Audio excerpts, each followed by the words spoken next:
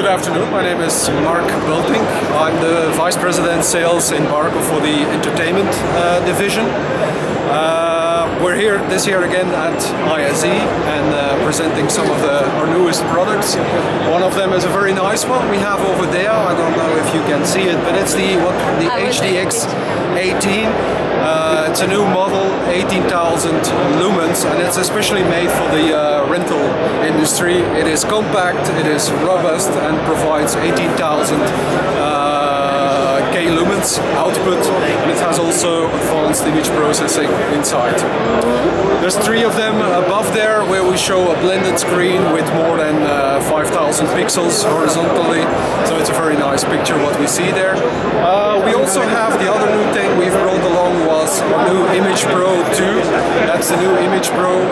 The Image Pro is probably the device which is used the most in Europe and worldwide in the rental industry for image processing, so it's very much recognized, appreciated, and now we've brought out a newer model with more features, more capabilities, more inputs, outputs, and all this kind of stuff. I think for us, last year has been a very, very good year. I think with projection we've grown, I think more than 50%. So projection business, image processing business has done very well last year, and of course we hope to continue that this year. How are we going to do that? There is several things we are planning. First of all, it is by completing our product portfolio. Last year we introduced the HDX 14. This year we have an HDX 18, we have an HDX 14, and we have an HDX 12. Also on the FLM side we have plans to continue there, to expand there in new areas, and also in the lower end with our RLMs we have further plans there.